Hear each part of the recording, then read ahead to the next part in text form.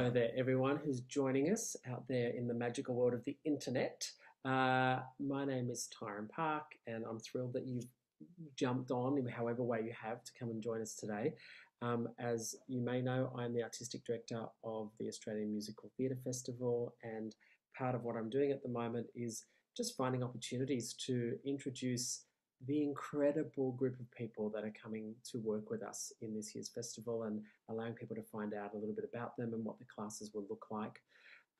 Before I do introduce Robin McLeavey, my lovely friend Robin McLeavey, I just wanted to take a moment to just acknowledge the traditional custodians of the land that I am on at the moment, the Boonwurrung and Wurundjeri people of the Eastern Kulin Nation, and also to acknowledge that the festival takes place in Lutruwita, and to acknowledge the elders past, present and emerging, and to remind myself, as I always do at this moment, just that for many thousands of years people have sung their songs and danced their dances and told their stories on these lands, and we're very grateful to continue to do that every day, and particularly through the festival. And I'm so excited that Robin McLeavey's here with us today and also at the festival. I've known Robin for a long time, and I was so delighted to run into Robin in Launceston a few months ago and find out that she was again dwelling in Tasmania. And go, you must come and join us at the festival. So Robin, welcome back to Thank Tasmania, you. welcome to this strange portal world where we're zooming Yeah. across, and welcome to the festival. Thank you so much for inviting me to be a part of it. We're thrilled. We're very excited. And for those of you who, a quick Google will show you all the amazing things that Robin has done all over the world in acting, and the incredible productions she's been involved with, the incredible people she's worked with. Robin, I wanted to ask you, the thing that I'm always interested in is sort of, where did theatre come from for you? Why did the theatre come about? How did that occur? Well, I think, my mum was a very natural storyteller and she was always very animated. And so I just naturally observed her and became that way myself. And I think genetically as well, through my Irish ancestry, great storytellers. So, and I was quite the comedian when I was a child. And so I became a lot more serious as I got older.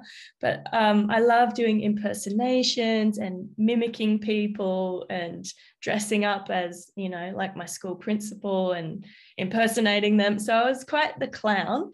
And then I don't know, I went to Mama's theatre group in Hobart, because I grew up in Hobart. And it just kind of snowballed from there because I felt so alive and free.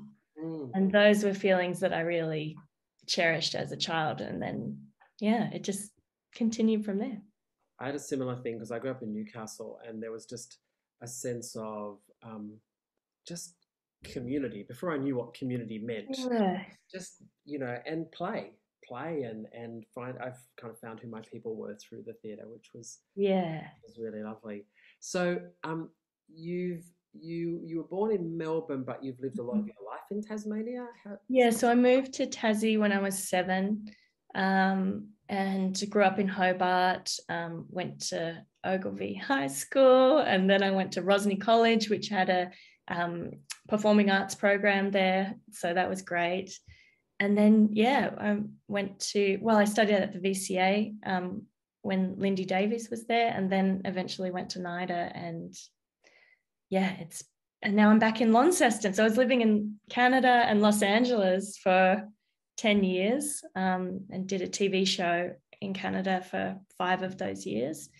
And yeah, and then finally 2 years ago, moved back to Launceston, and it's actually been amazing. Yeah. And it Well, feels so right. home is, home is home somehow, no matter all the amazing things you've done, and we'll talk about that. But I mean, I feel a bit the same with Newcastle. Is you go home and you go, oh, this is home, and you also come back as an adult, and it feels a little different.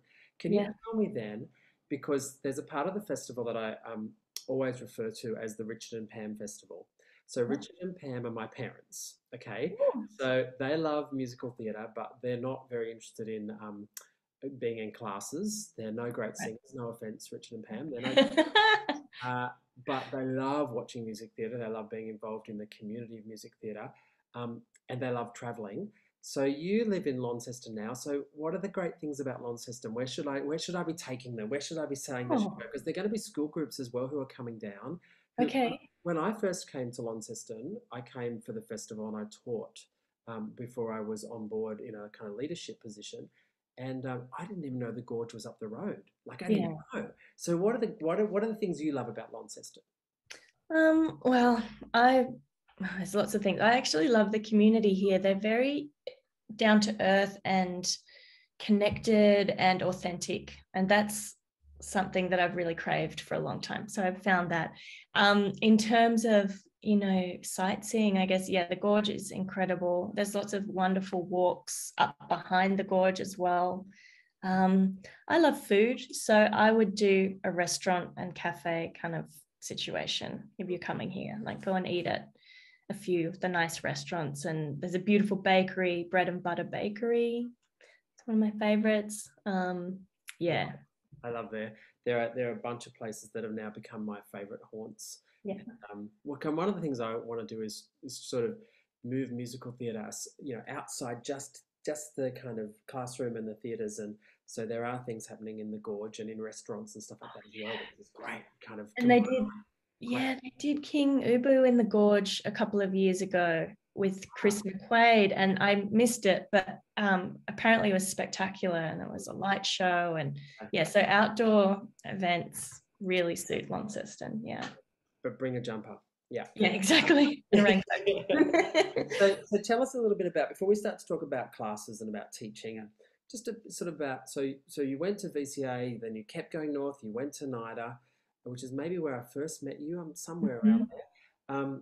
And then you hit the big time pretty quickly when you graduated. Like you were in big shows. And I guess what I mean by big shows is, I mean, every show's a big show if it's got Kate Blanchett in it and people like that, but the kind of breadth of the show, like they were the classics. They were the kind of plays um, that are just kind of the staple. I don't know if we do them as much anymore. Or certainly, I haven't seen them recently. But Yeah, I the mean, Arthur Millers and I mean, I didn't do an Arthur Miller, but Tennessee Williams and Edward Albee, Who's yeah, Afraid of Virginia Woolf. They're just like those big, meaty, like languagey, like big feelings, big dramatic scenes. It's just like, oh, yeah, and actors like, greatest dream. I learned those really early on. And I think I was in my 20s when I did those, and it was just so exhilarating. And the caliber, as you say, of like, working with Kate Blanchett and Liv Ullman as our director, and Joel Edgerton. And then I was working with Benedict Andrews, who's since gone into film as well. Just that really heightened kind of almost operatic sensibility. And it translates to musical theatre as well. I guess it's just that expansiveness that you can experience as a performer. Yeah, it just takes you on this wild journey. And yeah. And did you seek those kind of that kind of material out, or it just sort of come to you? I think with something really magical happens as an actor. I can't describe it other than you get the roles that you're supposed to Mm, play. And it's like you've got something in and I talk about energy a lot when I teach because I'm interested in the metaphysical realm.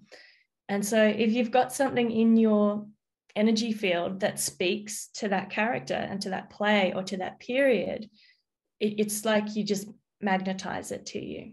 mm. I Yeah.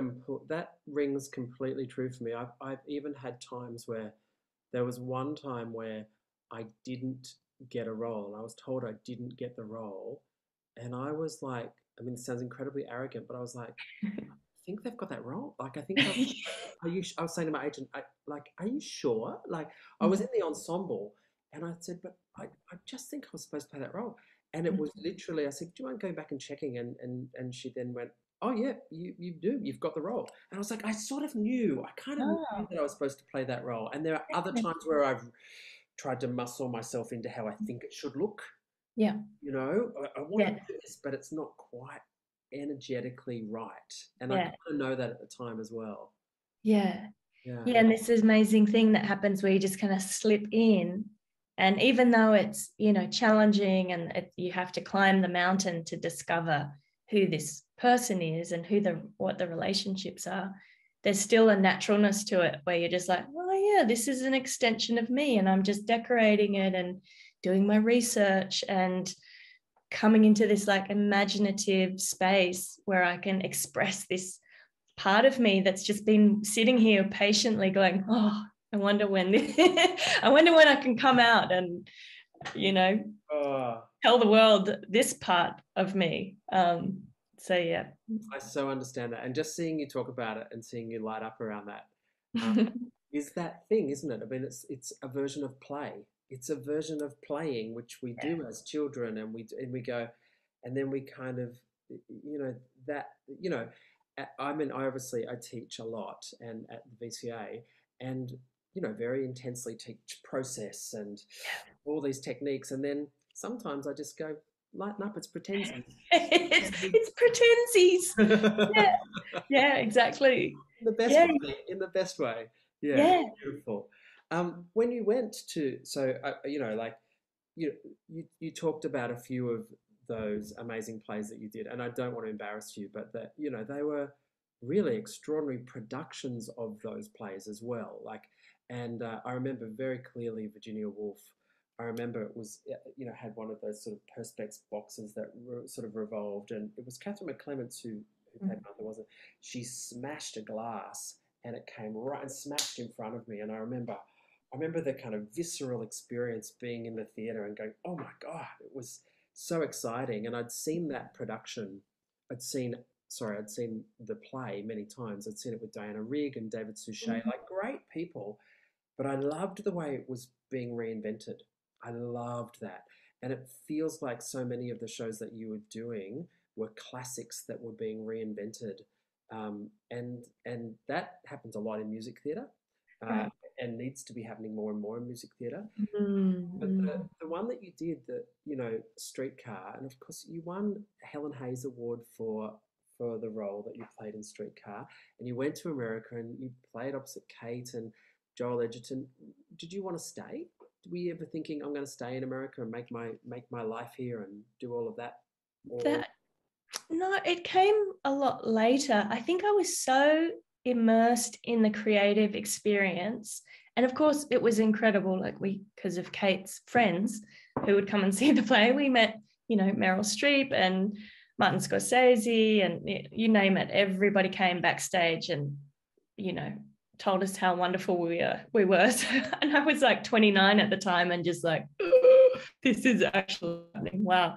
But yeah, I didn't envision my life there. I was just so enjoying the creative process. And it was, there's something about Tennessee Williams that transports you into that time, even if the production is being reinvented. And, our set was very non-traditional. It was very kind of flat. We didn't have the deep spiral staircase. We had like a fire escape kind of staircase.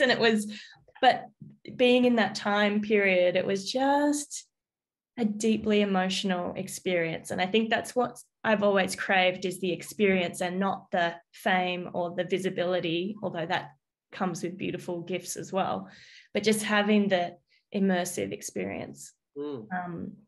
Yeah. That makes great sense.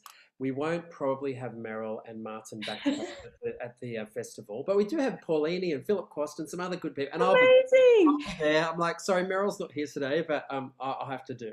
Well, exactly. And you know what? You're exceptional. And for creating this festival and for being, putting it on in Launceston, where, if I can say it, I think Australia, we're kind of culturally malnourished in a lot of ways. I mean, we have so much to offer, and yet it's not until these festivals or, big events that we can finally go, okay, great.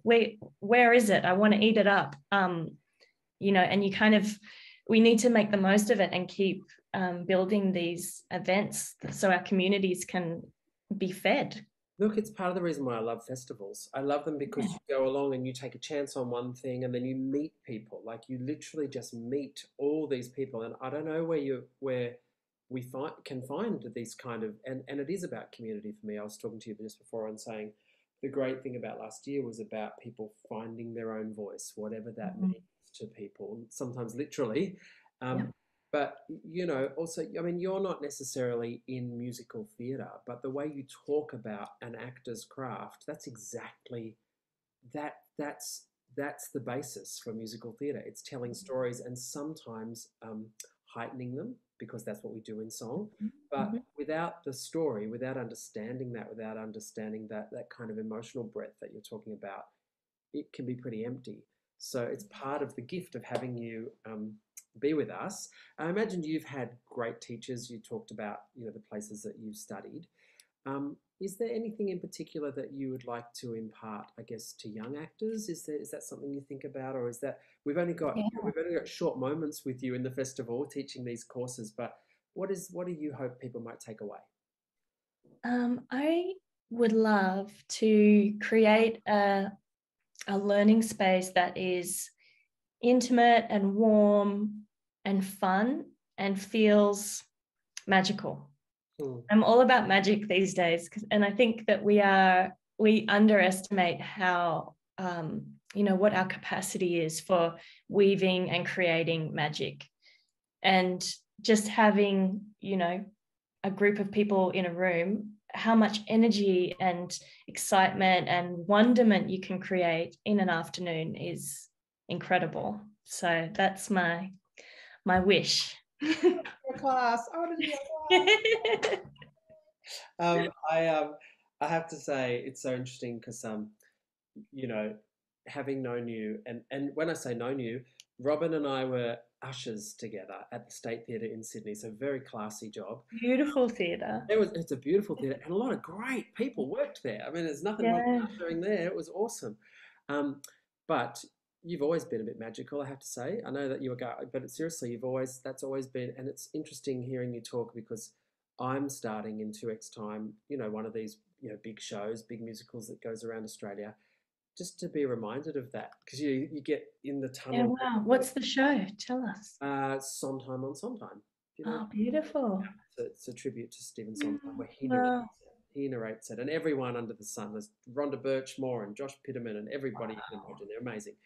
But, you know, with all of the work around that, just to remember about the magic and the play is so important, and that's just so present in you. And I'm so pleased that you just happen to be home in Launceston and available to us to come and do some classes, because you are just, you know, this is a perfect little, I want to bottle this and go, that's who you are, and that's how you're walking away from working with you. And so we are so grateful that you're coming to teach for us. I can't wait to see you in May, and thank you so much for your time today. Thank you, Tyrone. I feel so lucky to be invited into the musical theatre fold.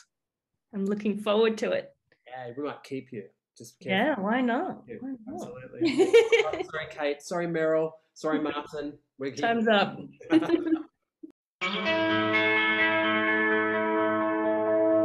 Too many days in the darkness without a glimpse of the light. Running tired and broken and scared, but I swear I'll never give up the fight. I see you broken and beat, head pulled down over your eyes. Every part of you wants to surrender, but darling, you were meant to survive.